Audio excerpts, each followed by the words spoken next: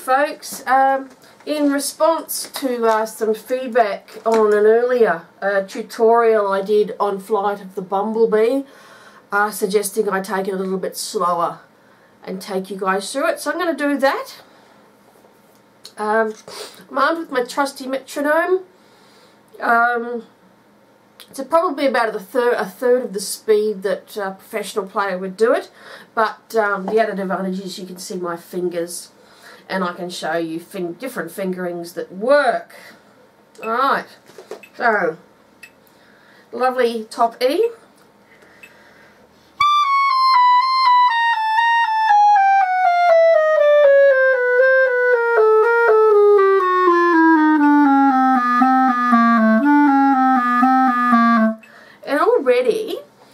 In the first bar, be very careful when you're playing that C sharp that you keep your finger off the E flat key. Way sharp.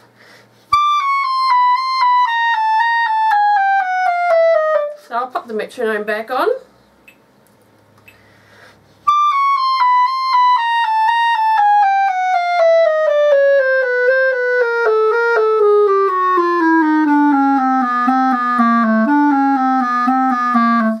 Also, I like to take this bit out on its own because you've got all of this nasty sort of left-hand stuff.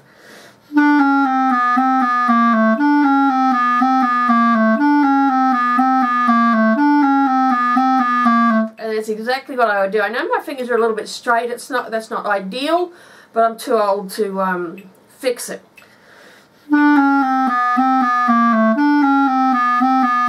So just take those two bars out on their own.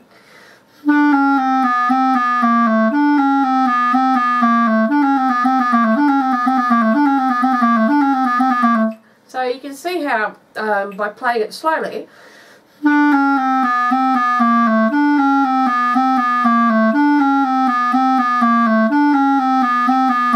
so that the first 6 bars,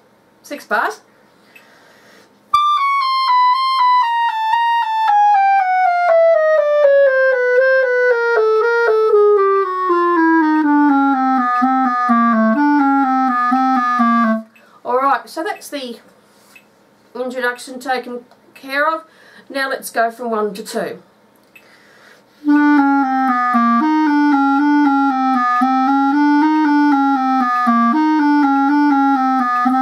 And it's really weird practicing it at this speed, isn't it?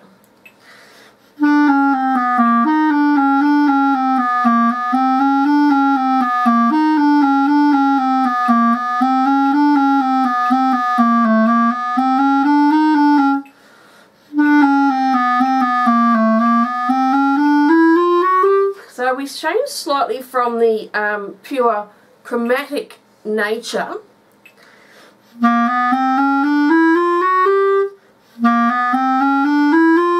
So you're coming from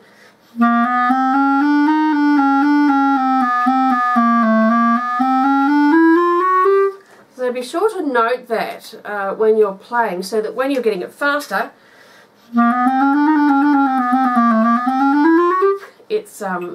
it comes through a lot better.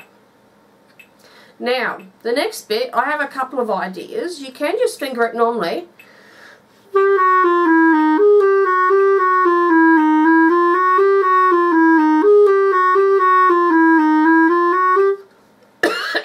Making sure that you use that trill key F sharp fingering. Or what I like to do is mix it up a little bit and play the B flat on the second trill key.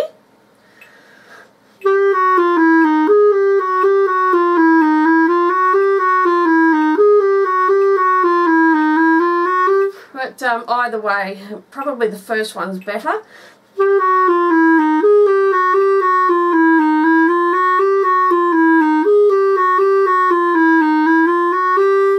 So that eventually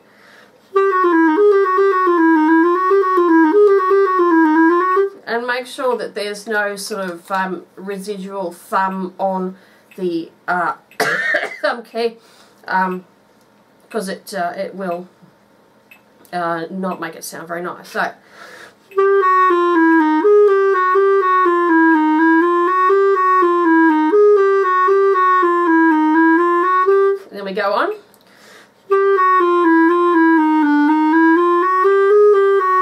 again you can go.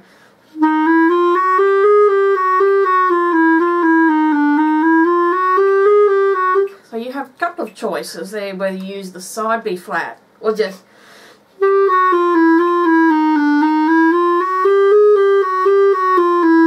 And note there you can use the regular sharp.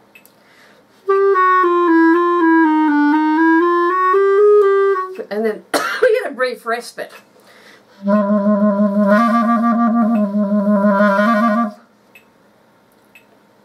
Now, after 2 I've got an ossia, so that you can either start playing the semiquavers again, so I'm just playing that double time. So you can either have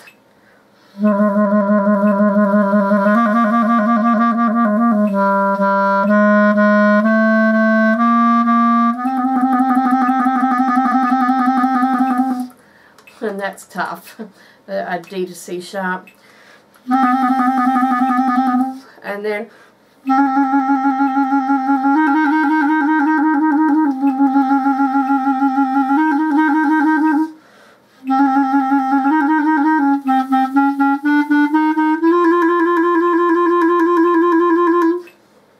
so you can either play the bottom part of the ossia or else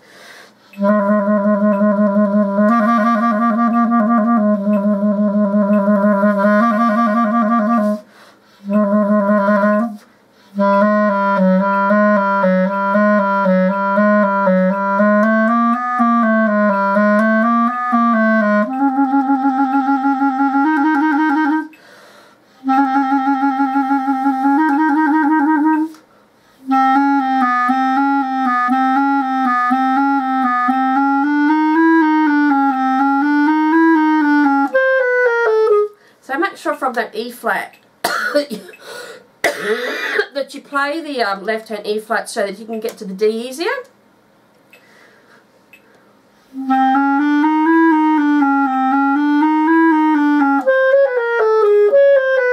So now we're at the next bit. We're now sort of up in the Chalamode over the break.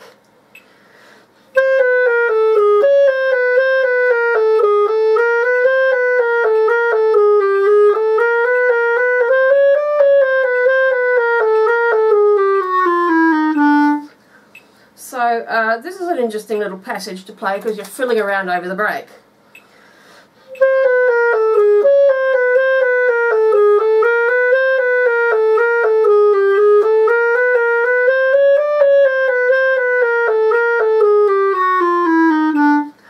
Okay, now we're back down in the Chalamode again.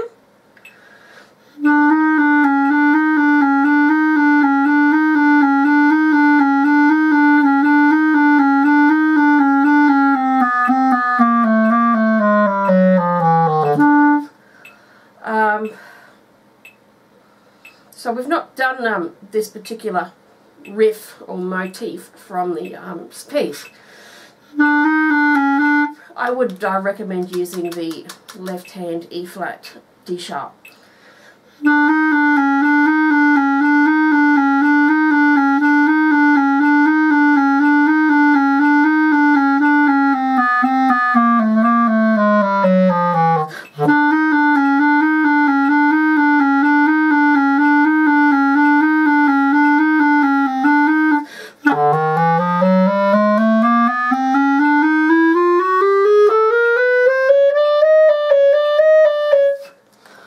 So at 4 we're up the octave, and again you're sort of fiddling around with the pinky keys sort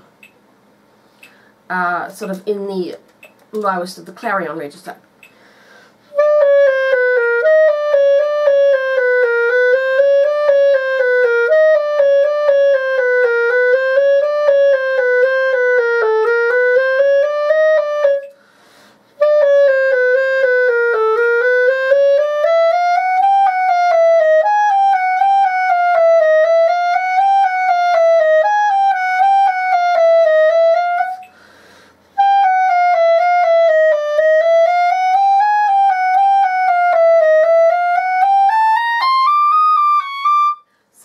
before 5, you break away from the chromatics and now we're up in the top of the instrument. Again, make sure that you keep the finger off the E flat key, otherwise the C sharp will be way too sharp.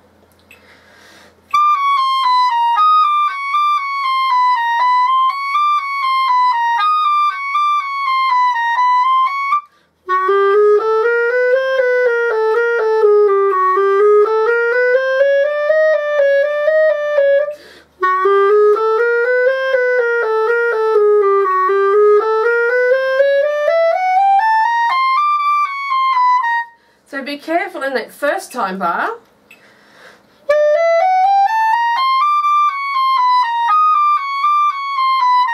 But the second time bar,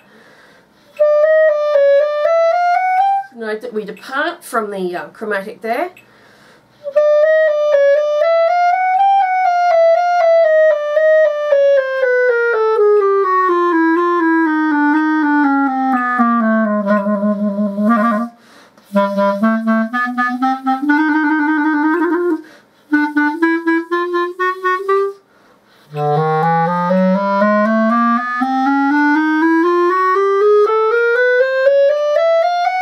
Alright, so let me just play a whole piece.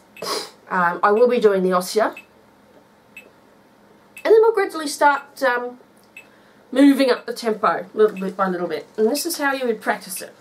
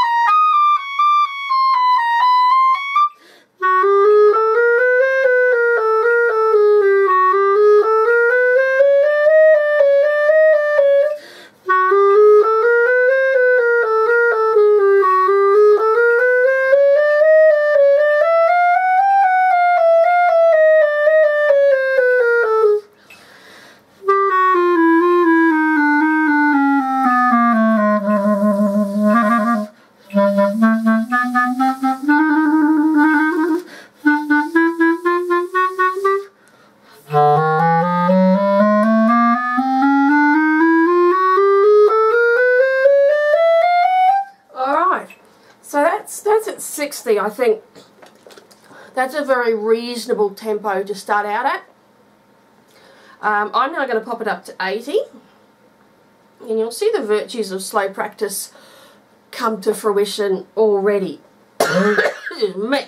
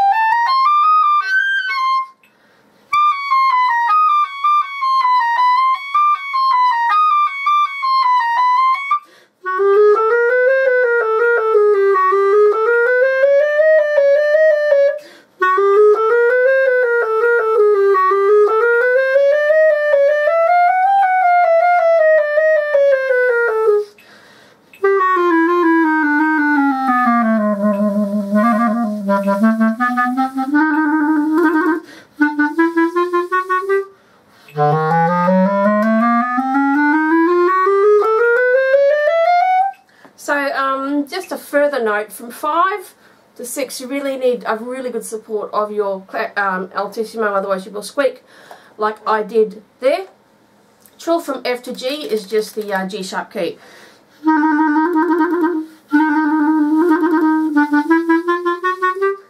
Alright, now I'm going to move it up to 100.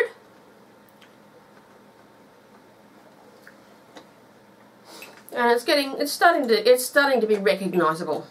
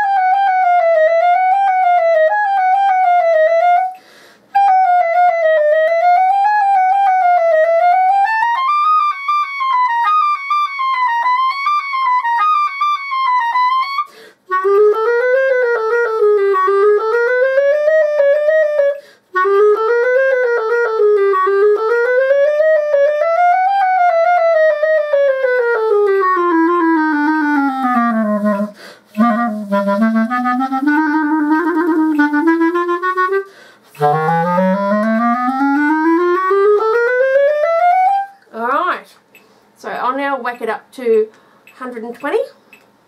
I could probably get it up to about 140 just with this little amount of practice, but yeah, we'll see how we go.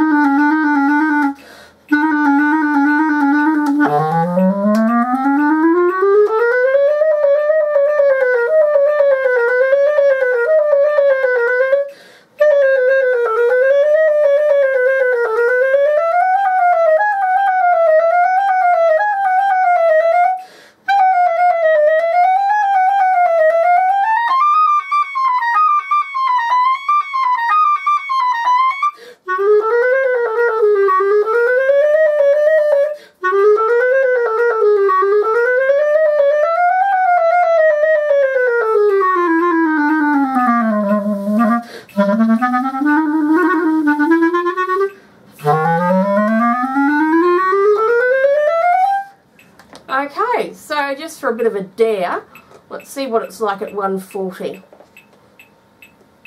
As I said, it's not bad for this practice session to get up that much, from 60 to 140.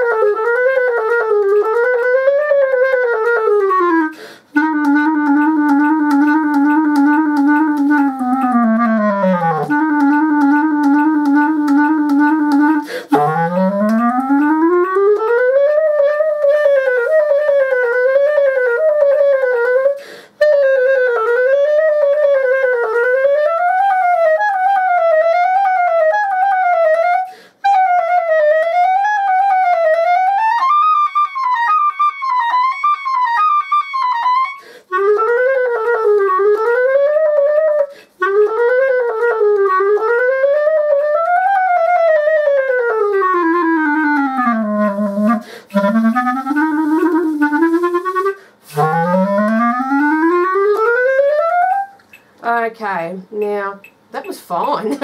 Let's see what 160 sounds like. I